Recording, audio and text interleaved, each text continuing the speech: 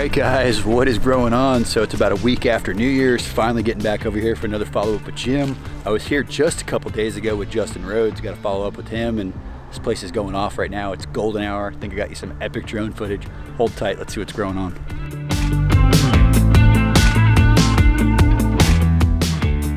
There he is. What time is it? Cutting time. Cutting time. Getting ready for tomorrow's market, yeah. Yeah, it's remote. So I don't even have to wash this because of the mulch. So if I pick it now, it's dry and it's perfectly clean. And because you put it in a bag dry like this, people tell me 5 weeks in a bag.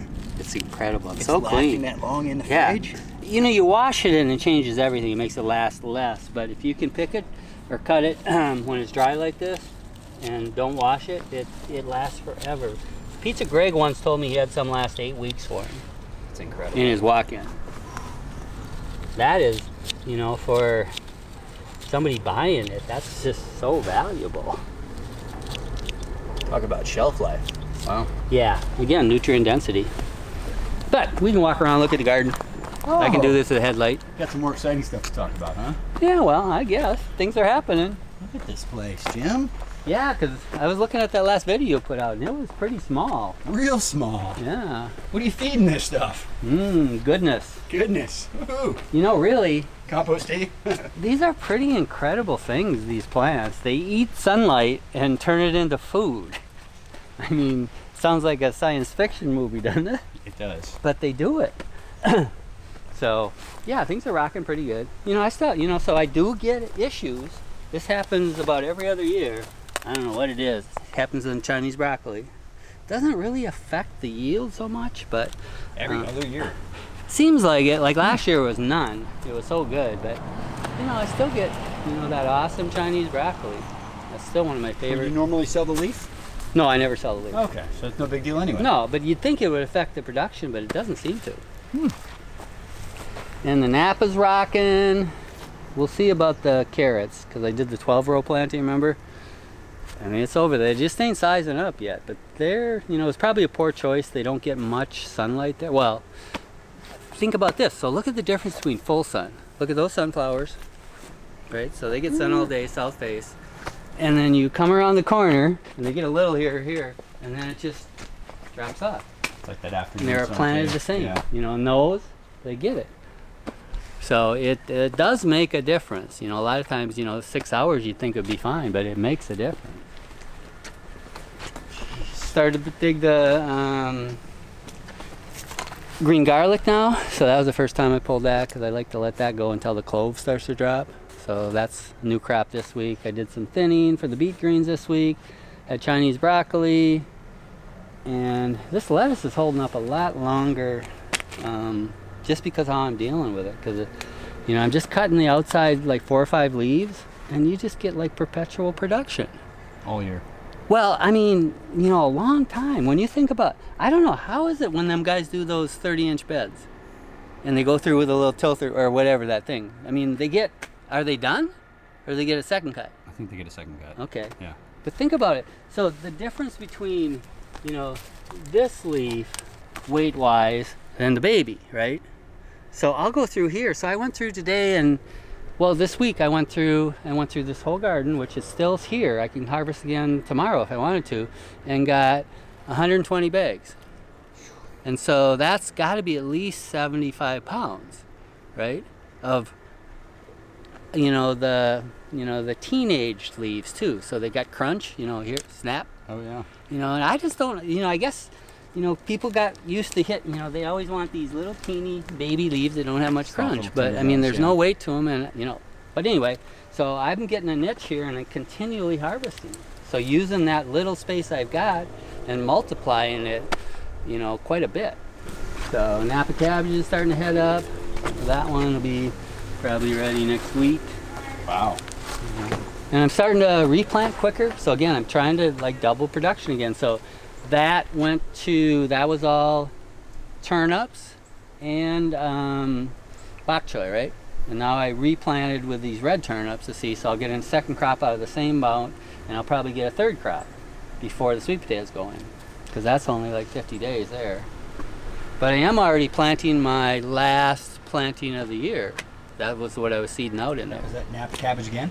Yeah, that's Napa cabbage. That was Joy Choy, Bok Choy, and Snow Crown, which is really quick. Like, you know, so it's heading up a lot quicker than the broccoli. Last set of blocks for the year? Yeah, well, there'll be some, but the big stuff. So these are starting to head up.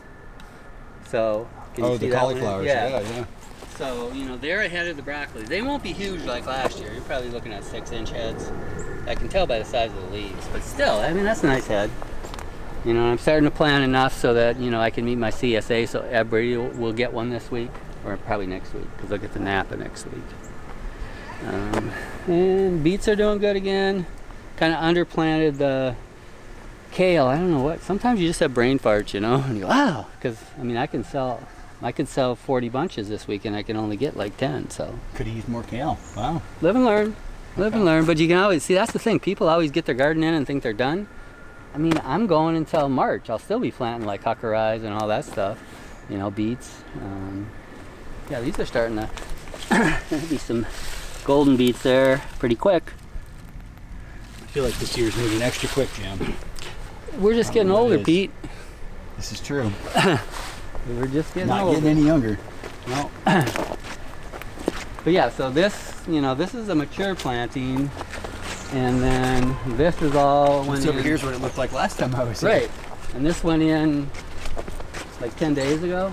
Right there in the corners, 10 days. Yeah, this all. Nah, maybe 14. That's impressive. Yeah, because those went in like 4 days ago. See way back there? In the very back. Yeah. But I mean, look at it. I mean, they've already tripled in size in 4 or 5 days. What about the center island? When did you plant this? Same time, 4 or 5 days ago. Okay. And I continue to plant the carrots, so there's a carrot bed there, 12 rows. We'll see if it goes better with more sun out here. And I still have got that to plant, so that's what I'm seeding out for now. But there's a lot of food right there, isn't there, Pete? Look at that. Serious. You kind of forget when you're here and it's all bare after sweet potatoes come out. And then you put these little things in and they just go whoomp. Seriously, I mean, you can see soil now, and in a couple weeks you're not going to see anything. No, you come back in 4 weeks and this will all be planted and rocking. Driveway looks a little roughed up, Jim. Oh, you missed it. I missed it. I had a tiller. A tiller? I'm not a no-till farmer anymore. Oh. I till the hardscapes. What? Yeah. You want to tell us a little bit more to your method to your madness there? Well, I mean, so I used to do this by hand. You know, take a hoe. Because especially before I started doing the weed block during the summer. But, you know, all the shells get pushed down into the sugar sand, right? And they kind of compress, and then the weeds come up. But so I rented a tiller today, spent $50 for, it took me 2 hours. I rototilled it. It brings up all the shell, and then the fine sugar sand will fall through the shell, and when it gets washed, and it'll look like it's almost brand new shell. I'll probably top it with just a little, because it's been 10 years since I laid it. Well, no, it's got to be 14 years since I laid this. So just by covering it, it's, because you know, in a landscape, it ain't gonna last that long. When was the last time you used a gas-powered machine out here? You know, we used a chainsaw to cut that tree down. Okay, all right. That's the only gas-powered thing I use, and I used to live around them. Weed eaters, lawnmowers, edgers. Oh man, I dumped the tiller in the car. It spilled gas. I hate gas. That's why I like hand tools. You don't sound like you had too much fun doing that. No, but I did get a little of that feeling, you know, the He-Man kind of, ooh, I can do this. It's a bad place to be. It's a bad place to be. You gotta culture that feminine side. It's much better for everything. Tomatoes, already getting tomatoes. Oh, over there, yeah. Over here too. Oh yeah, there's some more. Where's the yellow one? Oh, there was a red one. I touched it and it fell. Oh, okay. It's gone now. It might have ended up in my stomach. Sorry. There we go. Yeah, I mean, was that's good. going to be a good tomato year because I took the chance, and yeah, we're not looking at any big frost for a while, so I'll, you know, probably get 300 or 400 pounds of tomatoes, and that's all gravy. Already into January, no signs of frost. Wow. No, that's maybe the new wave of the future, but who knows? We'll see. It's worth a gamble, but I'm not going to cover. I'm not going to stress myself out. I've learned it's better just not to stress. Just let nature take its course. It's a little colder up in Maine, huh? They just had 14 inches of snow with 30-mile-an-hour winds. Kind of like a blizzard. How's that greenhouse? Are they trying to keep anything going? She's eating spinach and carrots out of it still. Wow. It's pretty amazing. It is. I'm going to plant a lot more spinach for her next year and more carrots. Carrots have been awesome, really sweet. Take the cold grate, yeah. Yeah, when it got, because they had like, I think 3 the other morning, and she said the ground was frozen. It was hard to get the carrots out. So 3 degrees. When an unheated greenhouse too, so. Oh, I love Florida. Yeah, we complain when it's 50. It was 40 this morning and I was freezing. I can't imagine being in Maine. Yeah. No, I'm really pleased with the year this year. You know, most of the, you know, I tweak it a little bit every time and I see little different things. You know, I'm starting to see how the pill bugs, it's amazing how, see how they're eating this one? Because it's touching the ground, see it? Right? Okay. So again, I've got something that, you know, most people will have, if you think about it, you try to clean them dead leaves off. The critters do it, you know, but they're not eating the fresh stuff because I think the bricks is up. So, you know, I'm also thinking about, you know, sometimes some of the, you know, on the lettuces, the leaves are kind of, you know, discolored, so I won't use them. Because usually when you pull ahead, you'll knock all those off anyway. But like this one, so if I was, you know, I wouldn't want to put that in the greens mix. But I'm chop and dropping that. Think about it, right? And drop. Chop and drop, right there. Chop and drop in the market garden. Yeah. Huh? I like it. Yeah. Oh wow, these are already heading. So that's that Happy Rich. That's my favorite Chinese broccoli. So I'll need to cut that and then I'll get multiple shoots, but they're much thicker than the, where's the Suho? I guess there ain't none here. But Suho's a little thinner. But I'm saving, oh no, I hope it didn't disappear. Oh, there it is, see it? Oh, you got an avocado hiding in here, Jim? I'm saving it for Yamaya. Whoa! I thought I only had one, but I found one on the ground here. When are they coming? They're not. I might be going up there. Going up again?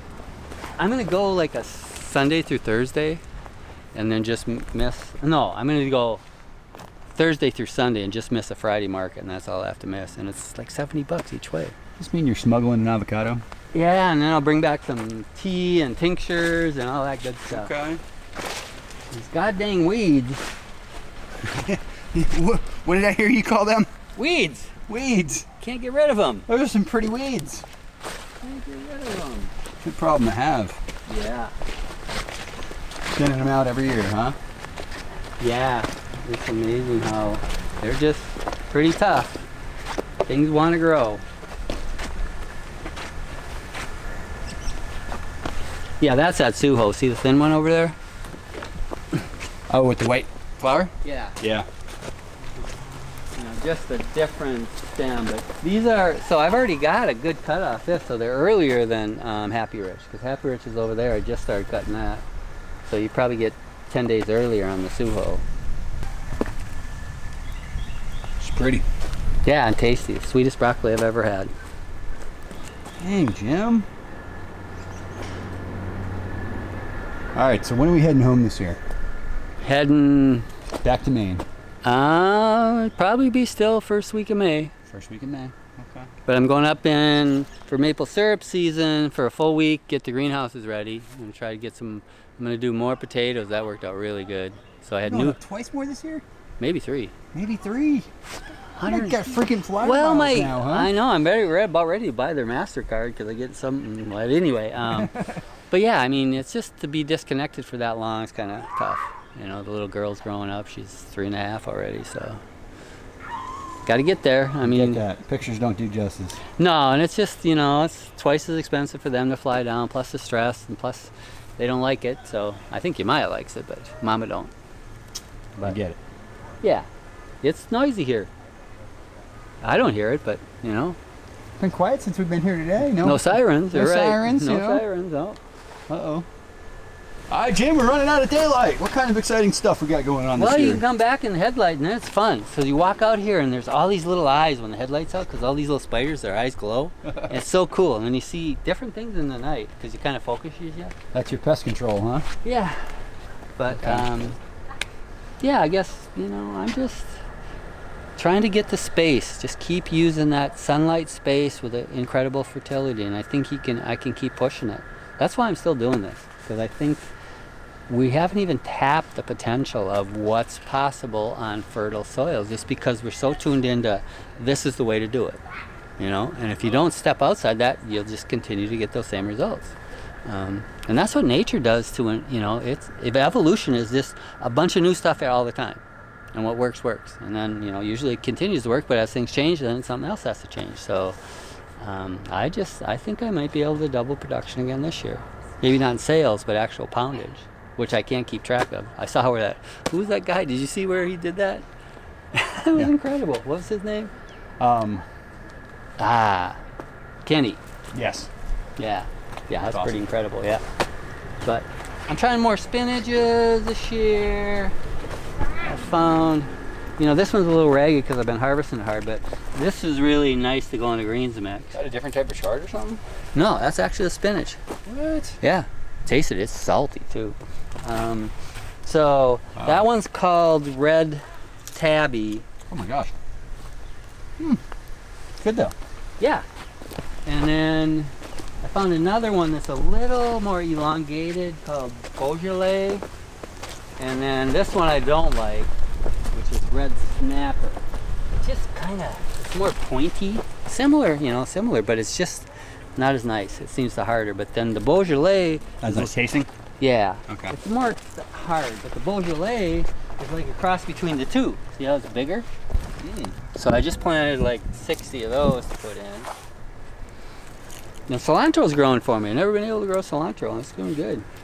First year? Yeah, usually it always bolts on me whenever I get it, but usually I was getting plants from somebody else, and I'm starting my own seeds now, so maybe that's the difference. Probably has a lot to do with the soil. Probably. It's been a hot summer or hot winter, you know. It's not like it's been cold. So I'm still interplanting, which is working pretty good. So here I mixed in with the collards.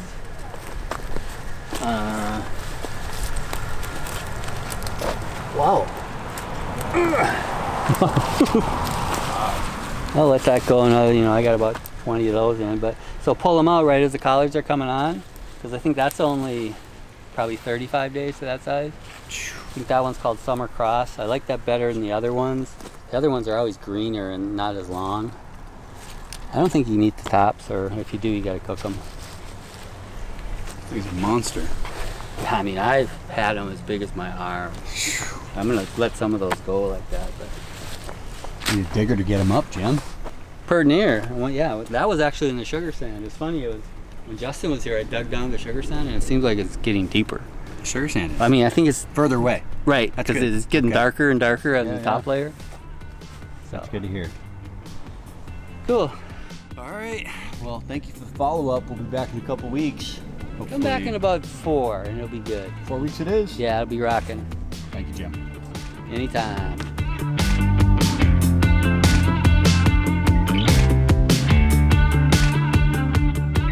All right, so that's a wrap. We're gonna let Jim get back to work. This place is looking unreal lush. It's literally, I mean, just glowing out here. Golden hour. I think I got you guys some epic footage. Hope you enjoyed this quick follow-up video. If you did, be sure to hit that like button. If you haven't subscribed yet, maybe go ahead and do so. Be sure to pound that bell to stay notified. And just know, if you want to know more about what Jim does, if you want to do this on your own, we have a masterclass with Jim that's always in the description of his videos. So most importantly, get out there and pound dirt.